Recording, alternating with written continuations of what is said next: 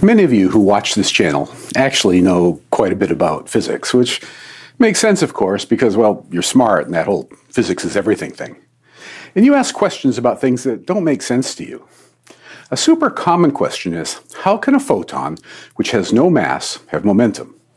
That's a good question with a lot of complexity in the answer, so let's dive into it.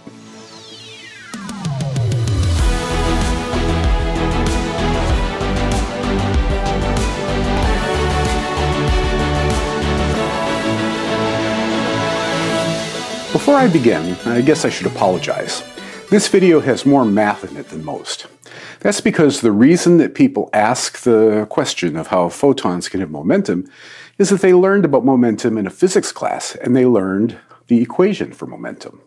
So I have to build the explanation around that equation. This equation says that momentum, which is written as p, is equal to an object's mass, written as m, times its velocity, which is written as v. P equals mv. That's the equation. And you immediately see the problem. Well, a photon of light travels at the speed of light, which is written as c, by the way. Its mass is 0. And 0 times the number is 0. So the momentum of a photon should be 0, right? I mean, it's a really good question. Yet physicists are certain that photons have momentum. So let me start with explaining this in terms of equations, then go to a more intuitive explanation, although even that's really not all that intuitive. It's going to be pretty cool, but you should expect that your brain cells are going to get a real serious workout here. First, let me remind you of the equations that you would have encountered in any introductory physics class. I already reminded you of the momentum one. There's also another equation that connects mass, velocity, and kinetic energy. This is kinetic energy, which is written as Ke, equals 1/2 times the mass, m, times the velocity, v, squared. So we say that Ke equals 1/2 mv squared. You probably remember all that. Now let me show you how kinetic energy and momentum are related. Let's start with the momentum equation, P equals mv. Now square both sides. You get p squared equals m squared v squared. So far so good, right? Now, divide both sides by m. On the right-hand side, the bottom m cancels one of the top m's, and you get p squared divided by m equals mv squared, which should remind you of something, specifically the kinetic energy equation. You can replace the m times v squared in the kinetic energy equation with this p squared over m thing, and what you find is that the kinetic energy equals the momentum squared divided by twice the mass. Ke equals p squared divided by 2m. Okay, the first conclusion to draw here is that in classical physics, and I remind you that these equations were devised back in Newton's time when they didn't worry about things moving near the speed of light. But even back then, we can see that kinetic energy and momentum are related. We have an equation with energy on one side and momentum on the other. And this kind of means that anything with kinetic energy must also have momentum. Of course, we still have that m kicking around, which is 0 for photons, so I haven't really answered the question. And I didn't intend to at this point. I just wanted to show you that kinetic energy and momentum are related, even classically. Okay, now to get into something you might not have known. Let's move into this new material. And I want to tell you something, and that is that these equations aren't completely true. That's right. You've been lied to. Wake up, sheeple. The man is lying to you. Man, I have always wanted to say that in the video. Why should others have all the fun? Of course, like a lot of times when people toss around the word sheeple, what I just said was a little misleading, and the real story is a bit complicated. The real truth is that those equations are special cases that only work for objects with mass that is moving at slow speeds. And of course, I should be upfront that when I say the man is someone like me. So I guess you have to decide whether to believe me or not. But you should, because, you know, I know stuff. And it's way cool. Now comes the next surprise, and that surprise involves Einstein. Of course, Einstein was all about moving at super fast speeds near the speed of light, so you know that he's going to pop up in any discussion involving photons and momentum. And when you think about Einstein, you almost always think about his famous equation, E equals mc squared. And guess what? That equation's wrong too. Come on, sheeple, wake up. How long are you going to stay fooled? Okay, I promise, that's the last rant. But the rant has a super tiny kernel of truth. E equals mc squared is also an approximate equation and one that only works for objects with mass that are stationary. It's not a general equation, and it doesn't work for massless objects, nor objects that are moving. In fact, I made a whole video just digging into the limitations of this equation. The link is down there in the description. Watch it later if you're interested. So now we're ready to get to the truth.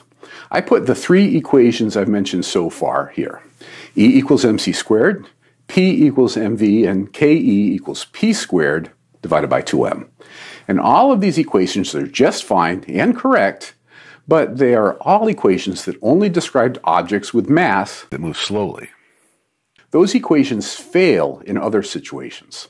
It turns out that there is a more general equation that works for all situations, and it looks kind of like Einstein's famous equation.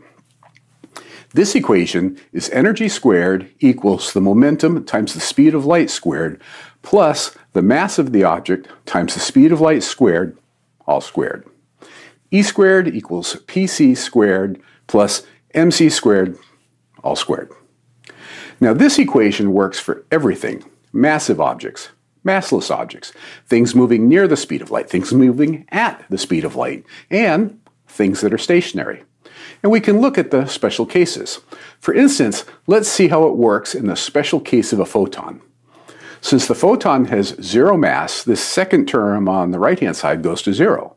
And we have that energy equals momentum times the speed of light. So here we see that energy and momentum are equal, except for a constant. And if an object isn't moving, then its momentum is zero, which means that p is zero, which gets you back to Einstein's equation, E equals mc squared. So I guess the first lesson is that when you learn an equation, it's super important to understand if it's a special case or not, and if it's a special case, when it applies and when it doesn't. The bottom line is that the familiar equation, P equals mv, just doesn't apply for massless photons, and the question of photon momentum, well, completely sensible, arises from using the equation in a situation where it was never intended to be. I could spend a long time showing you how you can manipulate this general equation that equates energy, momentum, and mass, but I will leave that you to play around with if you want. And I put a link in the description to a couple of websites that do a lot of the heavy lifting for you. By the way, let me tantalize you a bit. That 1/2 mv squared thing is itself only an approximation for kinetic energy that works only at very low velocities. There are more precise approximations. There are endless levels of complexity. So that's the equation-y way thinking about this. The equations very clearly show that energy and momentum are related, and that an object that has energy also has momentum, even if it has no mass. But maybe you're looking for something deeper, something more intuitive. You think that perhaps mass is somehow special. Well, let me disappoint you there too. To first approximation, modern physics has proven that mass is an illusion. There is no mass. Now, I made an entire video on this topic, and I put a link in the description for you to watch. It's one of my favorite videos and definitely one of the most mind-blowing. But let me just sketch it out here for you.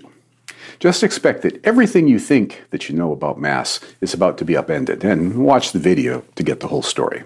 You are made of mass, which is true of anything that is made of atoms. The mass of objects made of atoms is found in the atoms' protons and neutrons. The electrons pretty much don't matter. But protons and neutrons are made of smaller objects, which have very little mass, nearly none. So where does the mass of protons and neutrons come from? Those objects are orbiting around each other at crazy fast speeds. You can think of protons and neutrons as tiny subatomic tornadoes, vortices of motion and energy. And that's all they are. If you look at them, there is nearly no mass in the way that we intuitively think about mass. Mass is just energy. So assuming that you're willing to accept that, and you really should watch that video because it shows this idea in far more detail, then moving mass is just moving energy. And of course, a photon is moving energy. So when you get right down to it, a moving photon or a moving proton are not so different. Both are nothing more than moving energy. So if a moving proton has momentum, so does a moving photon. And that's really all there is to it. On the other hand, I predict that this whole topic has made you think very differently about mass and energy and how they really aren't all that different. The more you learn about the subatomic world, the more you learn that it's some crazy stuff down there. Okay, so this concludes our very quick tour through a very complicated topic. If you learned something about the video, you know the drill. Like, subscribe, and share. Well, the first message is that photons certainly do carry momentum. I think the most important message is to always remember that equations only apply in certain situations, and if you try to use them incorrectly, you're going to get confused. And this leads me to my final message, which is you study physics at a deeper and deeper level. There's always something more to appreciate, and the more you appreciate, the more you realize that physics is everything.